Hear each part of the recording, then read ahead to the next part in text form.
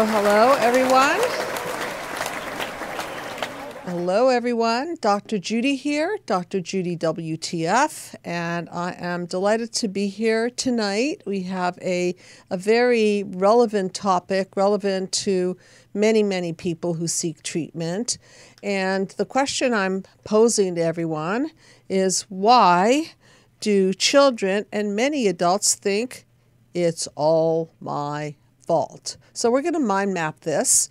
And also, this is a call-in show, so please, everyone, do call in. That call-in number is 323-524-2599. That's 323-524-2599. I welcome all call-ins, and the only suggestion is please keep it relatively short and relevant to the topic. So if you look at my mind map, with which most people who watch the show are familiar with, but if you are a newcomer, then first off, you can receive a free PDF of my book, Be the Cause: Healing Human Disconnect, so you can get caught up on the mind map system for healing, which I will give you a brief synopsis of. So if you look at the mind map, you will see that it is divided into 9 panels. And the top 3 panels represent the past. The middle represents the crazy chaos and breakdowns of today.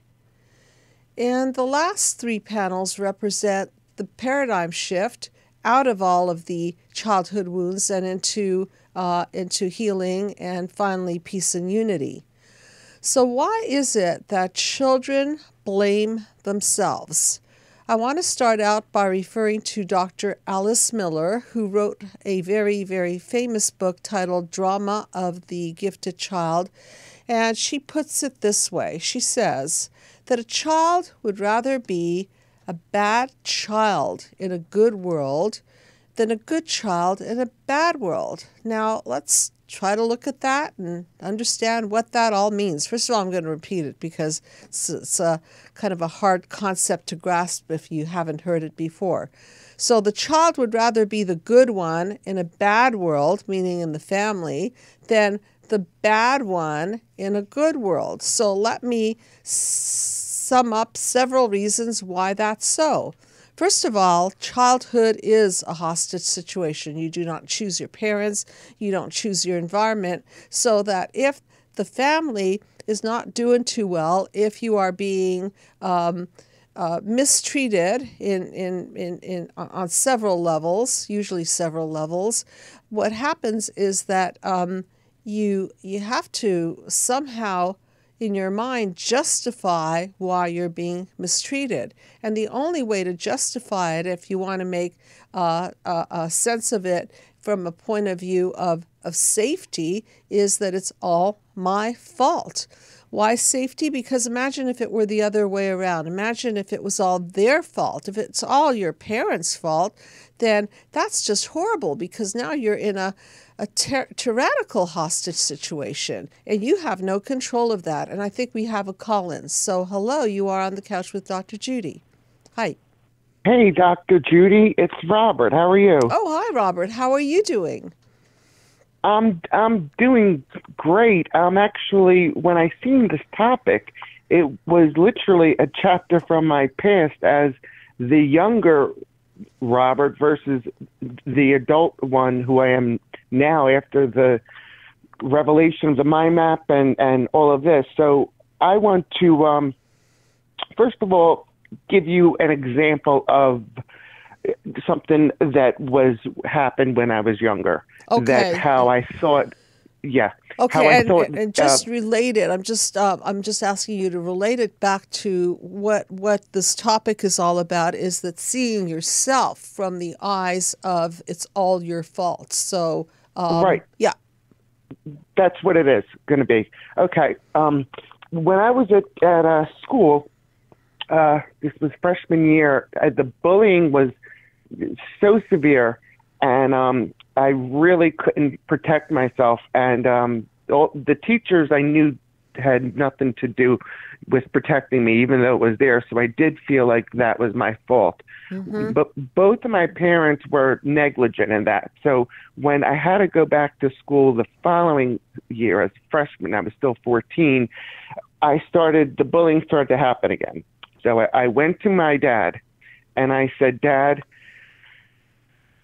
something has to be done. I'm getting bullied. It's really bad. And he just said, oh, please, I don't have time for that. And my mother goes, Bob, you need to, please, you need to handle yourself. My sister Natalie is in the background laughing. So here I'm thinking it's my fault. And then I actually remember busted out crying. And I said, please, I just don't want to go back. Mm-hmm. And my dad angrily made an obscene gesture to me that something I should have done. And I remember thinking how disgusting it was. And then he gave me a switchblade, a stiletto, which I didn't know was illegal. He said, oh, take this with you. Mm-hmm. And I'm thinking, oh my God. Wow. Oh my God. So, but wow.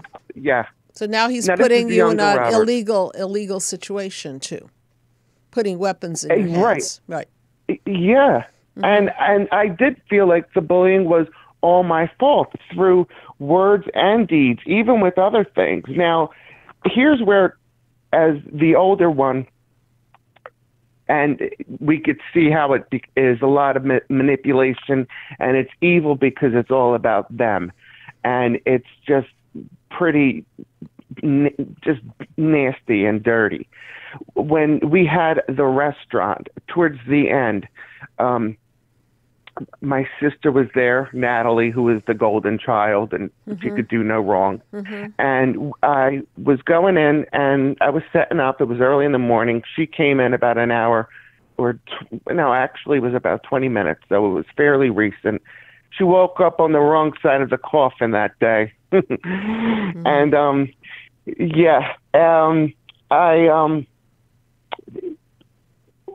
I can't even imagine what triggered the argument. I knew she was in a bad mood, so I kind of kept my distance, but something happened that was so mediocre, but she had this rage in her, and I knew, I was like, ugh.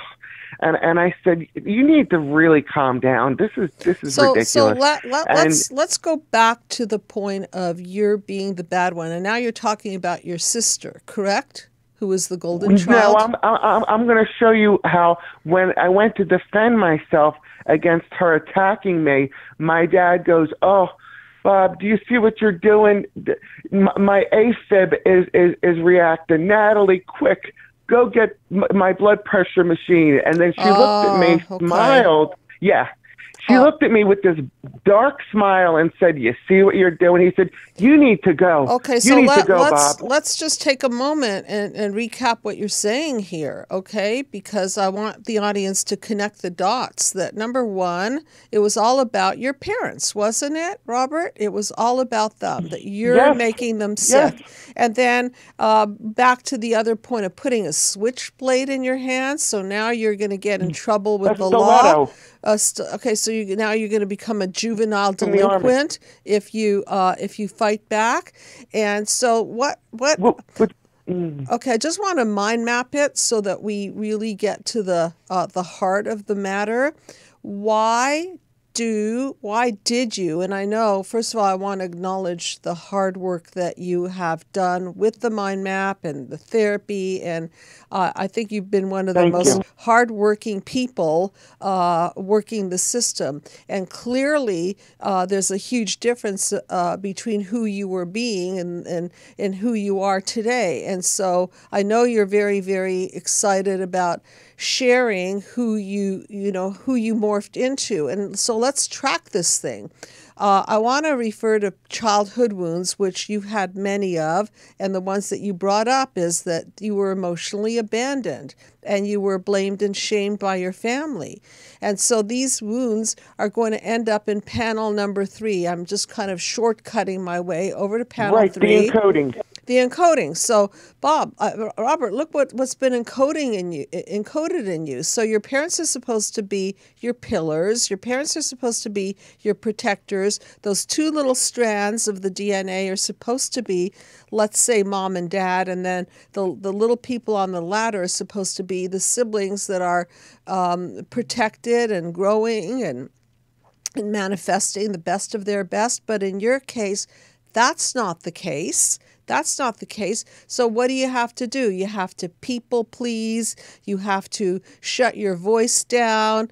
Because why? Bottom line is that children cannot let go of the bond between themselves and the parents. It is absolutely, in a child's world, unsafe, and they will do anything to keep that bond, including deny the reality of the truth of what was, which is, you could tell me now, the truth is that they're basically evil. I mean, they knew better. They just didn't have the time. And I do remember as a 14, and then I was 15 years old, I froze. I didn't run away. It wasn't a fight or flight. It was a freeze. Like, I just felt like my whole body would just cringe, and I would almost turn into a statue because I didn't have a voice. And there was no one to even hear my voice. Well, this is what I refer to as the double dungeon of darkness, because you couldn't turn to your mother, you couldn't turn to your father, you couldn't turn to yourself, you couldn't turn to the school for safety. They weren't going to protect you. Couldn't turn to your own siblings, and so you were checkmated, and that's the freeze that you were feeling. You see where the freeze comes from? And so, so they put you in a predicament, and they kept slamming you with, it's all your fault. They kept slamming you with, get the heart monitor. Oh my God, you're giving me a heart attack. Oh, go in there. So what do you think? This was years later. That was when I realized how sick they were. But then my dad would say, if you leave this restaurant, I'm effed. I'd be screwing him over. It would be, he won't have the help. He can't get the help. So if you leave, it's all my fault if I would try to break away from that restaurant. And then when I would defend myself against my sister's rage, because one of her girlfriends took off, the one who was buying the restaurant, I was just defending myself when she was acting like a monster, and I think that's what. So why you're acting like such a monster? My God! So let me ask you this. Let me ask you this, Robert. Yeah. I know there's a lot of pain around it, and we've spoken so much about fraud and family fraud and Ponzi schemes and all that. And yes, I'll probably do another show on it. And, by all means, we'll delve into that. Right now, what I want to focus on is that on some level, you bought into the fact that if you leave look at the power they had over you. If you leave that restaurant, the restaurant is going to go belly up. I do have to disagree. I do have to disagree because I knew how sick he was, but at the same time, I felt trapped. He felt like this dark cloud, and I also used the analogy bear claw. And that's because that's the sharpest, most biggest thing that could snap. And it felt like he wouldn't even let me.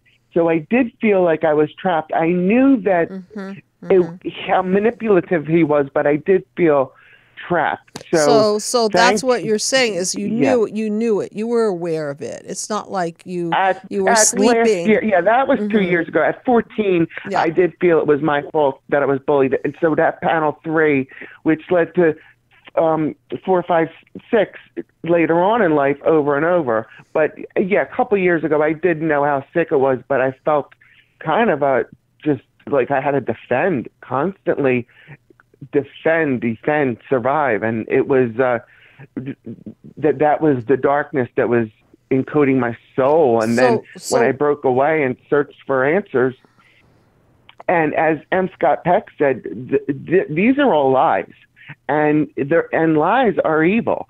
And the book People of the Lie about narcissism, I because love this that is book. narcissism. Yeah. Me too. That book led me to you, which led me to the mind map, which led me here right now. So it's all, Okay, there is a synergy. Yeah. So let's go back for a moment to panel number 3 so people can really understand that this hostage situation where you felt trapped, you felt like you were the bad one, and they kept saying to you something like, I'm imagining that the communication was, you're a really weak person. Now go back in there, okay? Go. Well, what do parents who really have empathy and care for their children do? They go to the principal, they go into the school system, and they say, look, my son's being bullied. This is unacceptable. You guys need to have a better plan in place for your students so that the children are safe going to school. And by the way, this is something that I really, really want to have happen this year, is to get the mind map system into the school system, because unless we intercept the negative core beliefs of children who are buying into these horrible lies, as M. Scott Peck talks about and as we talk about, they're going to be thinking that they're not good enough and that they're not lovable and that they're weak and they're losers. And I'm just curious what you encoded in your panel 3. What did that look like for you? Well, I'm going to say that about the narcissism, that you can't confront them with evidence, they'll deny it. And the evidence was there because it was so bad. I was failing almost every class.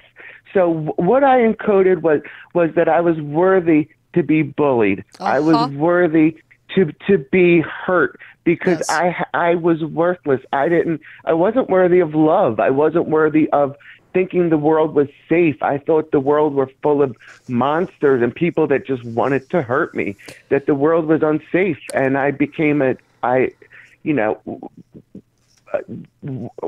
unlovable, ugly, stupid. I knew I wasn't stupid. I knew what was making me not be able to learn. So I did feel... You ugly, stupid. I want to read a quote by Sandra Lee Dennis, and it pertains to what you're talking about and the subject, which is that trauma victims commonly blame themselves. Blaming oneself for the shame of being a victim is recognized by trauma specialists as a defense against the extreme powerlessness we feel in the wake of a traumatic event. So again, we're going to be the bad guys and let the parents be the good guys. Self-blame continues the illusion of control.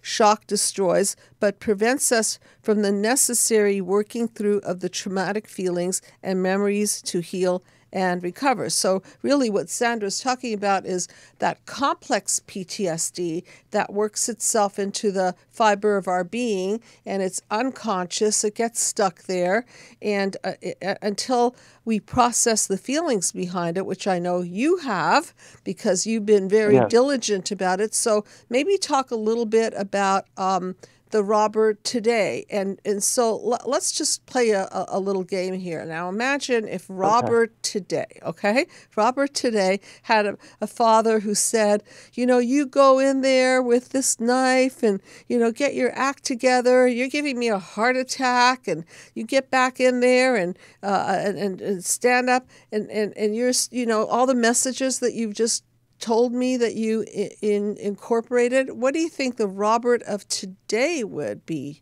thinking, doing, saying? I am not taking a knife. I am not going in there to put myself in harm's risk. I just won't go to school until you transfer me to another one, which is a lot safer for my well-being. You're not going to put me in harm's way anymore, Dad. And by giving me a knife, not only proves you don't care about me ending up in jail, you're just sick in the head. And the proof is in the pudding. I'm failing every subject. I can't comprehend. I'm always thinking I'm going to get hurt physically and as well as mentally. It was just, I would be hiding out in the bathroom as a 14-year-old. So this is... that parent would turn that around on you and say, no, you're failing because you're stupid, Robert. It's not our Yes, fault. that's exactly what he said. Mm-hmm. Well, what's this? You can't learn? No, I'm being bullied. Oh, well, get over it. It was, yeah, and get over it. You're not a parent.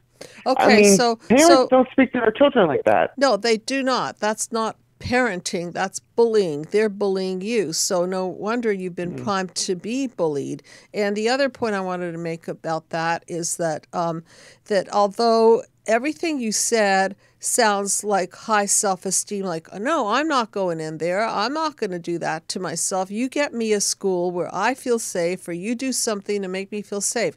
Now, that's all well and good. The problem is that when you're a child and you're in that hostage situation, then your wishes are not their commands. You understand?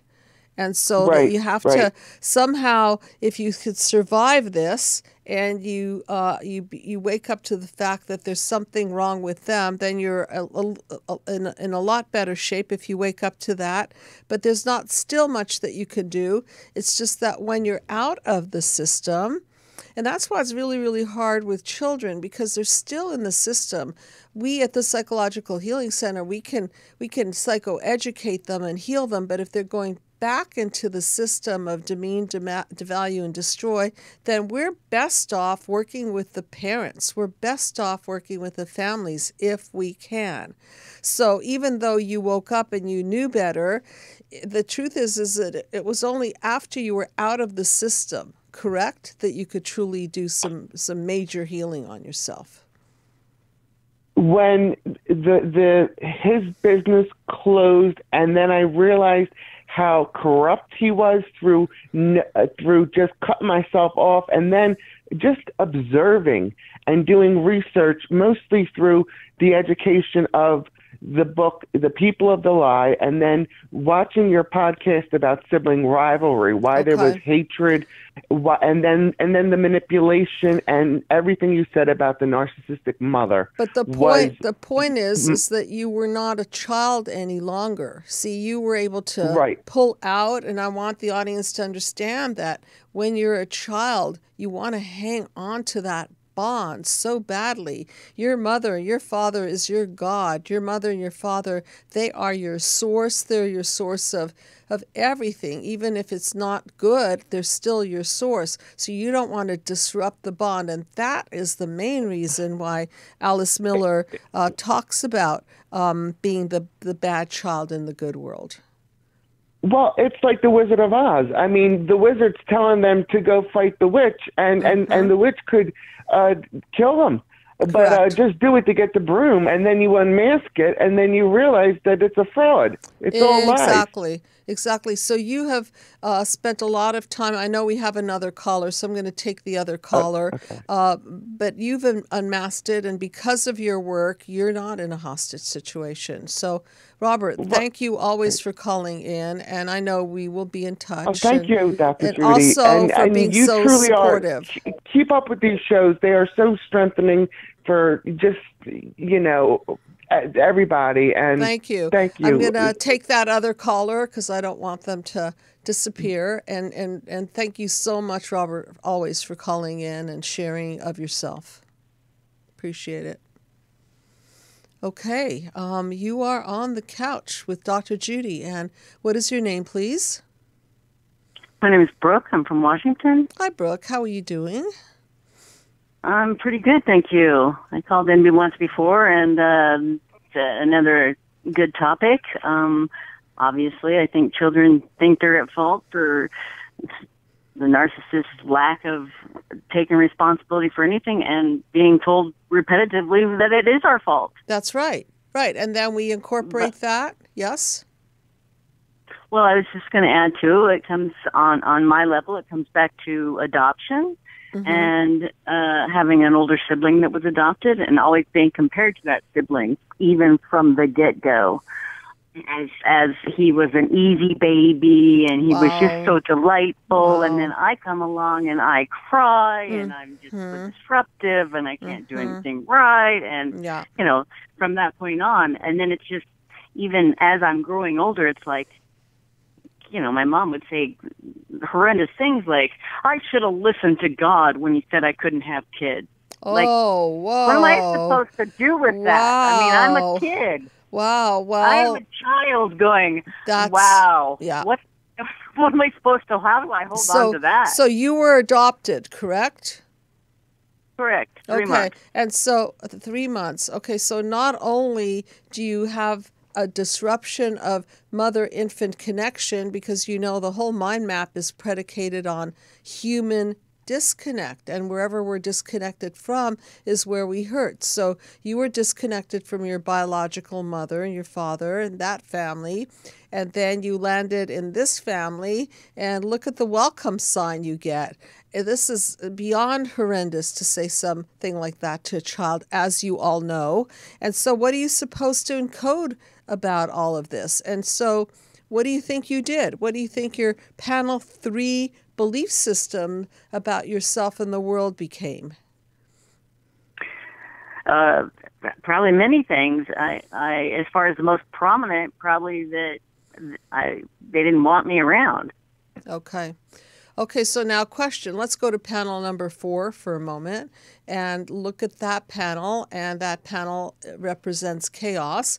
And if you are being encoded with messages like, should have listened to God, shouldn't have had any children, encoding you with you're not wanted, you're not lovable, then what did you pick in your life that may have been your WTF with the Freud repetition principle? What kinds of patterns do you see that you repeated around that theme of not wanted, not lovable, it's all your fault, you shouldn't have even been here? And so if you don't mind looking into that area of your life and seeing what you picked as a result of the childhood wounds and the encodings.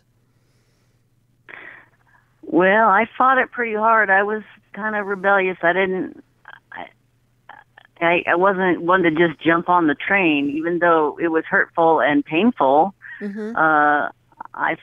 Like I said, I mean, there's always something in me that believed otherwise, but at the same time, when it's your parents and you're under 5 and they're telling you these horrendous things of how difficult you are and how much you buck the system and ask too many questions and whatever it was, it doesn't even really matter at this point, other than trying to get out of that mindset took me 50 years of, trying to get away from, what? I don't believe you anymore. I don't believe that I'm a bad person and that, you chose to have a child. I didn't choose to get born. Exactly. And so that's logic. So how can I be at fault? Exactly, but that's logic. So as I like to say, there's logic, and then there's psychologic, with the emphasis on psycho, which makes us crazy. So the aspect of why children think it's all their fault is because of the need to control their bond and their need to control love. And if they behave nicely, they have a better chance of being loved. And if they, in their mind, okay, it doesn't work that way, but in a child's world, I'll be good, mommy. I agree, mommy. Yes, I'm bad, mommy. And so now I'll comply with you. I'll shut down my voice in the hopes that they're now going to appease their mother or father, please their mother or father, and then it'll turn full circle and somehow they'll get the love that they have been craving all along. So I want to know what kind of relationships you ended up choosing as a result of negative core beliefs like I'm not wanted, I'm not lovable, I shouldn't have even been born. What kind of chaos did you find yourself in? I think I spent the entirety of my life isolating myself and not trusting most people, just for the mere fact that I was, like you said, I was programmed to believe that I didn't have much value. Not much value. So there's that core that you don't have much value, and it sounds like you try to avoid the chaos, correct? Absolutely. by becoming an isolationism. If you look at panel number 5, that represents our defense mechanisms. So isolation is a defense mechanism. So you try to choose as wisely as possible.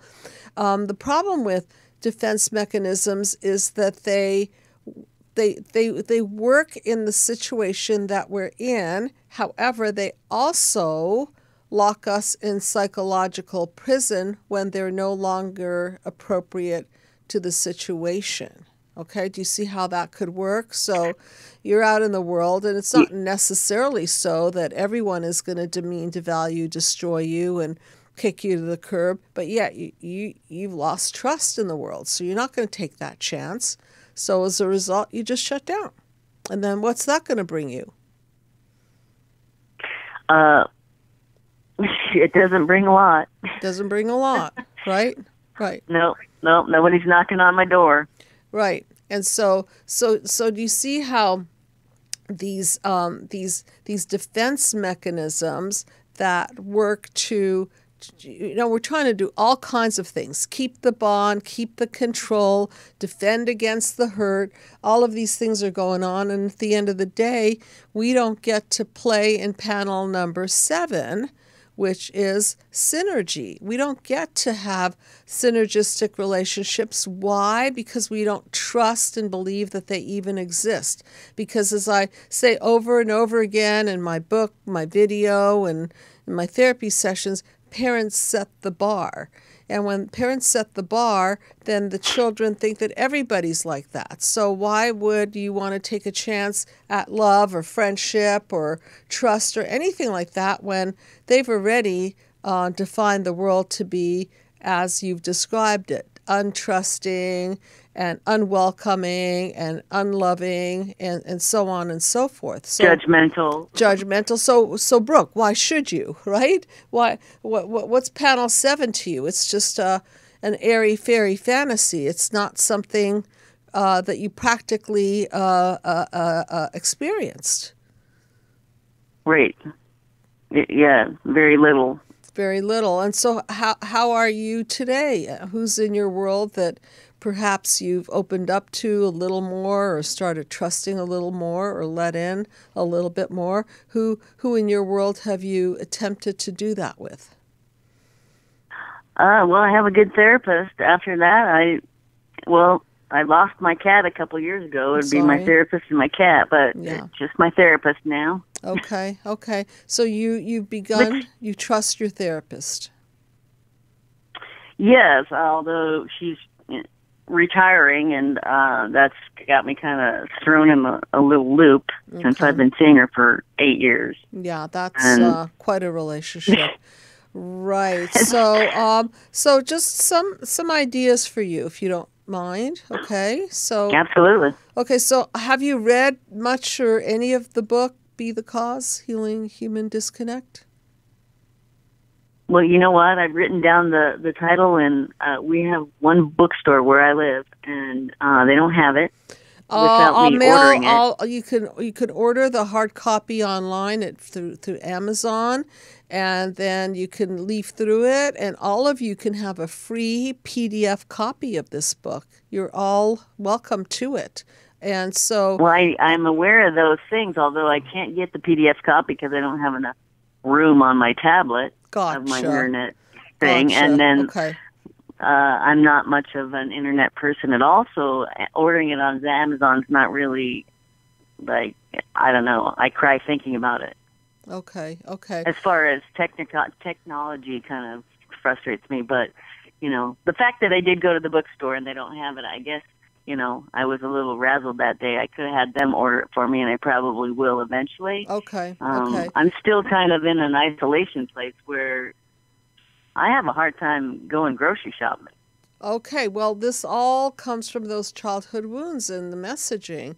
And so I just want to suggest to you, now that your therapist has told you that she's retiring, perhaps she can help you to transition to other safe haven places. Like maybe group therapy might be your next best place to go, where there are other people who are dealing with needing more support, and there are other people who are working through their issues, and then to start to trust on the basis of you've got common ground.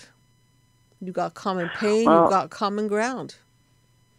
I appreciate those thoughts and concerns, although my therapy is included in a labor and industry trauma job-related injury that caused a bunch of chaos and created a bunch of other stuff. Okay. That's why this anxiety is even coming up. Okay. And he's the only option in my entire town. Wow. Okay. All right. So whether it's I'm therapy, losing my brain over here. Okay, so look, whether it's therapy or some sort of a community or just human contact, because psychologically you're convinced that you're unwanted, unlovable, and all the messaging that your parents put into your head, whether it was implicit or explicit, okay?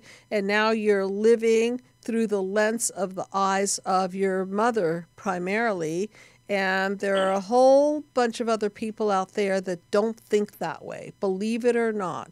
They just don't think about putting people down and sending such negative and destructive messages out there. There are people who don't do that.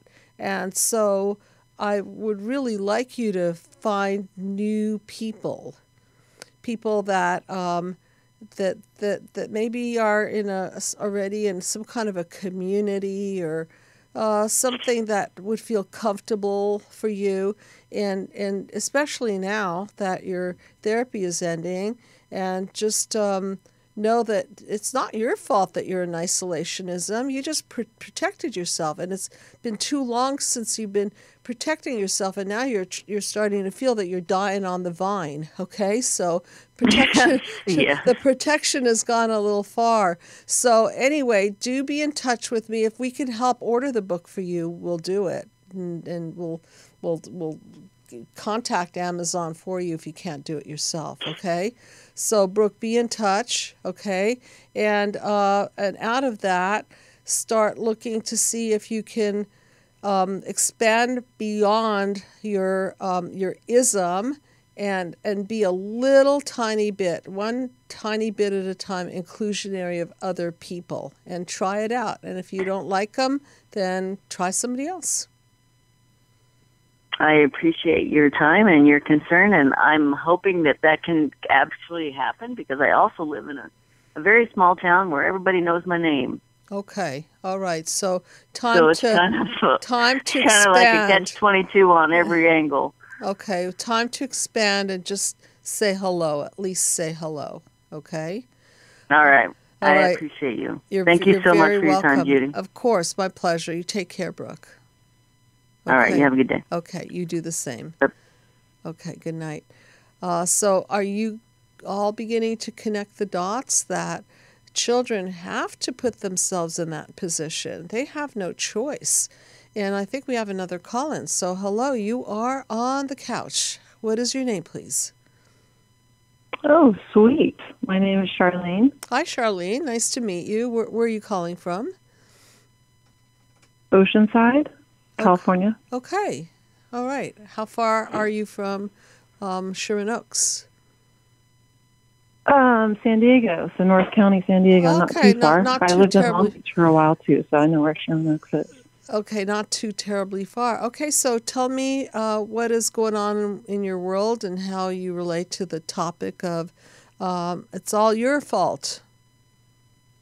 Oh, my gosh, I so relate, and I relate to everybody that just called in with their comments. And, Yeah. I mean, you know, if parents aren't taking responsibility, it's just automatically the child's fault. That's a really good that's- point. And so let's talk about projection on the part of the parents. You said it well. Parents are not going to own their own stuff very easily. So isn't it easier for a parent to just slough off all their pain and responsibility onto the child and put it on their shoulders. A narcissistic parental system is a system gone wrong, where the parents put their own needs before the needs of the child. And so if they have a need to look good, guess who's going to look bad? Right. Right? Yeah.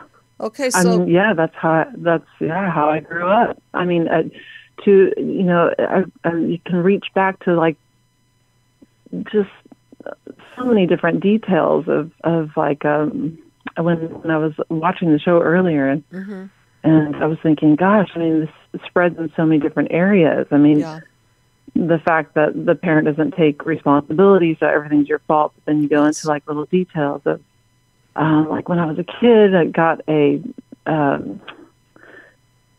phone call, like a prank call, but it was a sexual prank call. And the guy was super dirty, and I was super embarrassed. And my mom pried me about what it was, and to hear all the details about it, and I didn't want to say anything because I was embarrassed and really uncomfortable, and she made me tell her everything. And then it was like, well, what did you say? What did you do? And, you know, I felt like it was my fault. So I knew it wasn't my fault, but I just felt like that. Well, look at the leading questions. What did he say? What did you say? What did you do? Okay, so where's the part where, honey, I'm so sorry that happened to you? That doesn't belong in your ears. If that ever happens again, then you hang up or put him on the phone with me, and I'll be tracing his number back to the police. Okay, so where is the protection, right? It's almost like it's almost like I get the feeling that she was a voyeur of what was going on in that phone call, and that's pretty provocative for her to make you want to repeat all those horrible words and embarrassing things. That's abusive in and of itself. Can you see that? Oh, yeah, it was horrible. Yeah, no, my mom was very abusive. I had all of the abuses that you talk about. I'm very familiar with your show. I watch it every week and really appreciate everything that you're doing. It's just amazing work, and I hope that, you know, what you're doing spreads and spreads and spreads. And it's funny because just this evening, my son is starting therapy.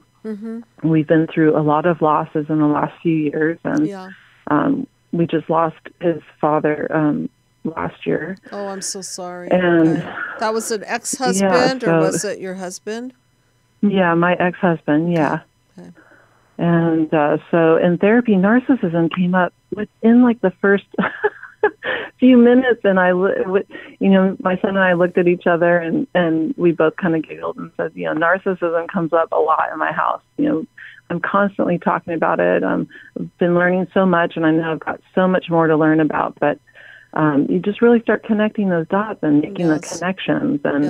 And the guy was saying, you know, he's like, I'm 48, he's around my age, and he was saying something like, well, this is like the end of he's doing like his internship, right?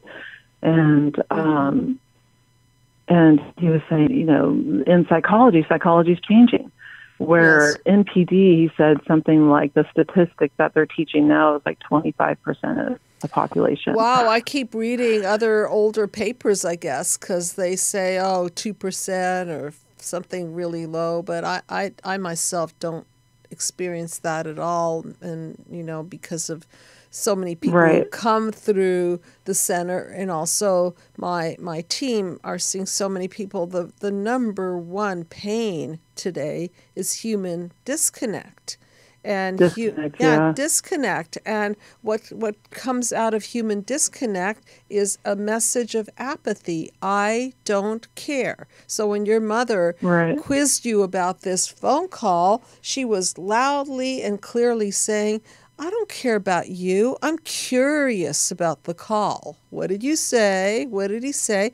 That in and of itself is an example of that narcissistic wounding, because she's putting her own curiosity before your well-being. Can you see that? She's flipping it. She's Well, I flipping felt it like around. she was implying that I had said something. I felt like that was an implication, even though I was young to even, you know, really fully understand implications. But that's what I felt like. It was an implication that there was something that I had done to, you know, make this happen, for this guy to talk dirty to me. Right. And that too. You're right. From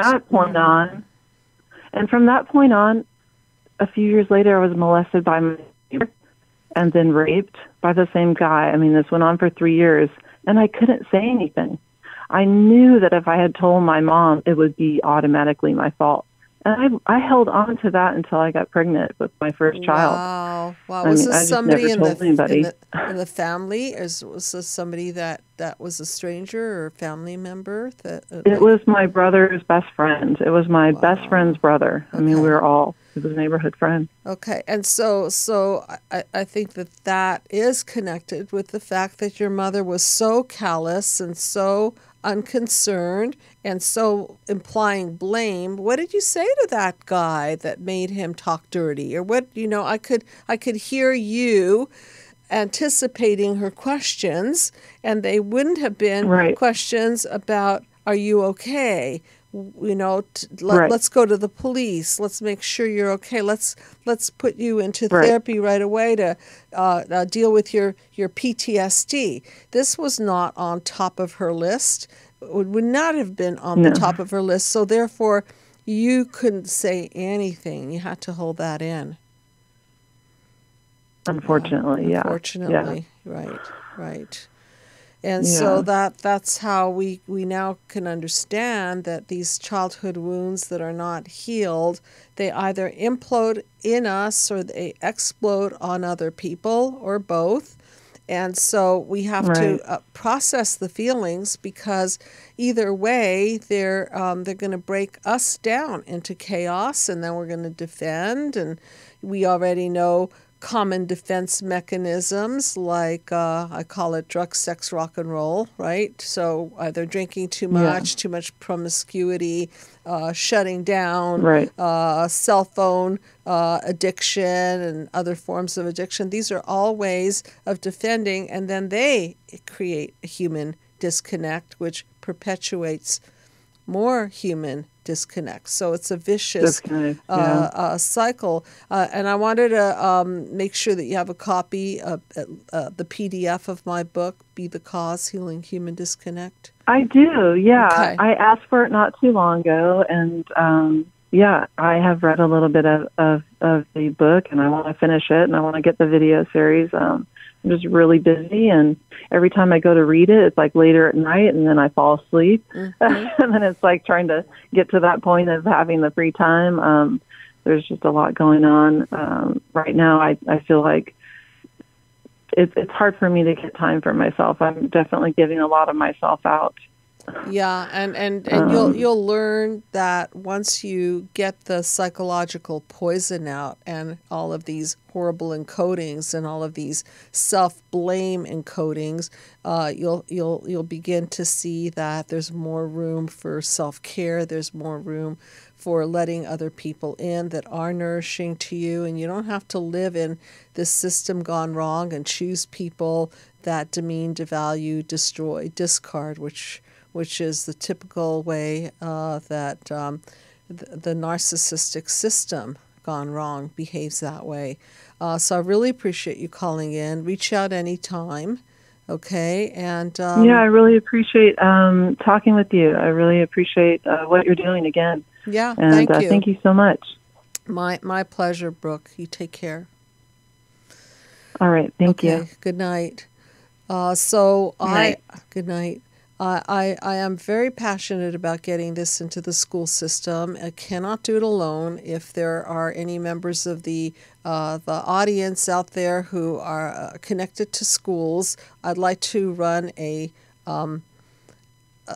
mind map pilot in that school and teach children to prevent from falling into negative core beliefs, so that we could do some prevention. The aim is to psychoeducate parents so that they don't injure their children, to psychoeducate the teachers, the administration, so that they too can be part of the solution and prevention. Because what's going to happen is if we don't learn this early on, we're going to have what we're having and more of it.